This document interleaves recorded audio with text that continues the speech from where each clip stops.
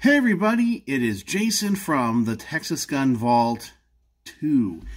And I'm coming to you tonight with a lot of upcoming content and something cool that I got today.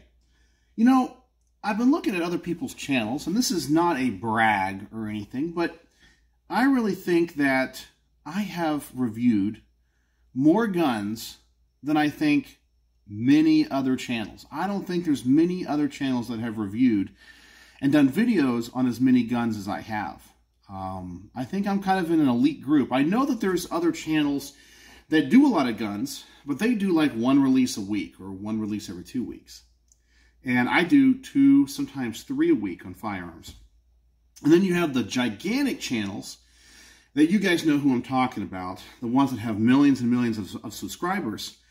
And they have way more videos than me, but sometimes they'll do 5 or 6 videos on the same gun.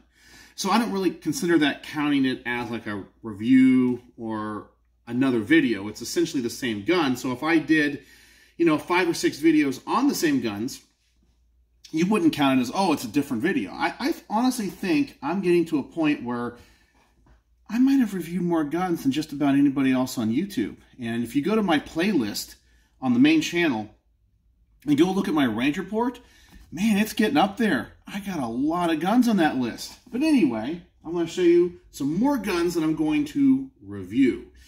So, I got my friend Ken. I got his awesome SIGs back to him, and he had 2 things for me. Now, one of these was kind of a surprise, because I wasn't expecting it, and I think my friend Matt's going to be a little bit upset. First off, we have a Langdon Tactical Beretta. I believe this is the compact, I think. Anyway, this is the Centurion, or I think Slide is what they call it. I'm not really sure what it is. It's got this little streamlight on this. Pretty cool. It also comes with another slide right here. This is without the milling for the red dot. Now, I have done a Langdon Tactical Beretta in the past, but I don't think I've ever done one of these. I believe this was the compact. I don't know. It looks like it's a compact. What does it say on the magazine? Yeah, 15 rounds? I don't know. That's the standard size. I don't know. I guess this is a full size. It sure looks like a compact to me. Maybe my eyes are playing a trick with me, but I don't think I've done this exact model. So, we got another Langdon Tactical Beretta. I mean, come on, that's a pretty awesome high-end gun there. And we also have, let's make sure it's clear, a CZ97B. Yeah, this is the one I think Matt's going to be a little bit upset with, because he just recently purchased one. But I think this is an older one. So maybe the new ones are different. I don't know. I'll have to ask Matt, because he has one that he just bought. But this one is a 97B, so it's kind of like a CZ75, but chambered in 45 auto. So that's kind of cool and awesome. And that's some pistols I have to review here. So let me put these back in the box. I'm going to save what I got today for the very end. So those are 2 awesome pistols. So thank you, Ken. I appreciate that. Let me set that to the side. And then my friend D hooked us up. I guess I'll unbox them over here, or get them out of the bag over here. And when you guys see these, you're going to go, oh my gosh. All right, so the first one here is a Noveske.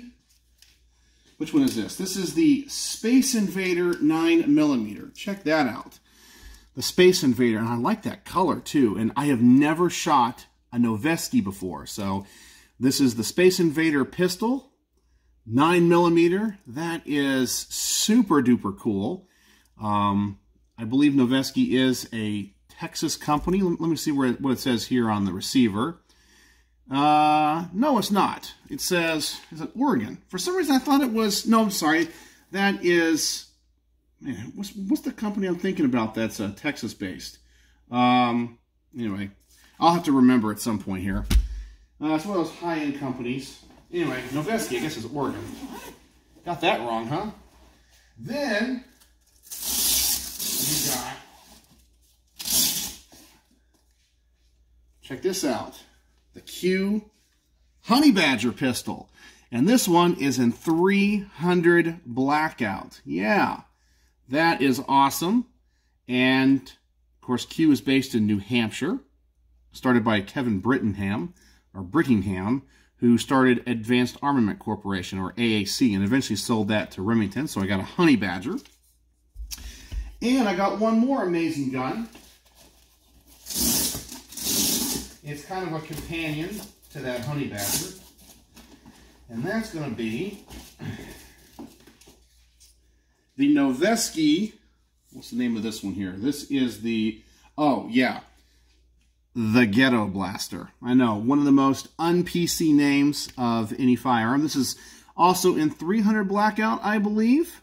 I think it's in 300 blackout. And obviously a pistol as well. So I'm going to do kind of a compare and contrast of the Ghetto Blaster and the Honey Badger. So talk about some amazing high-end firearms. Just wow. I mean, come on, that is awesome. Okay, so something happened today that I had to jump on. Now, you guys know that a lot of people have come to my channel in the past because of my Mark 18 builds. And people always ask me about the parts list for those builds. And when I tell them the lower receiver that I have for my Mark 18 Mod 1 is a Colt U.S. government marked SOCOM M4A1 marked receiver, they're like, wow, that's so cool. I know those are hard to find. Colt only made a limited run of those, and where do you find one?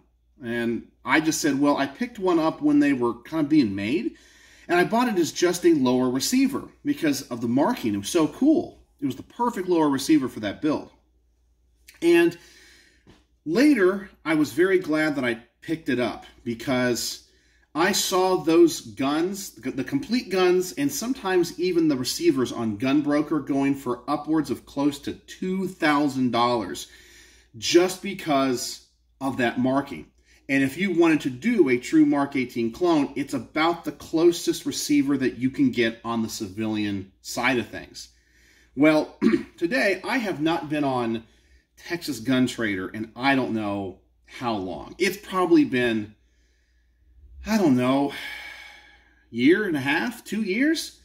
I might go on there and just peruse, but I'm never really anything serious. When I got on there today, I had a break from work, and literally it was like the fourth or the fifth item that was on there chronologically was a Colt M4A1 U.S. government marked stripped lower receiver. But it's not really stripped. It actually has the safety and the buffer tube and all that on it, but just doesn't have the trigger group in it. And I clicked on it, and I was hoping it was still for sale because the person was only asking like $500 for it, which is actually well below most of the stripped Colt lowers anyway.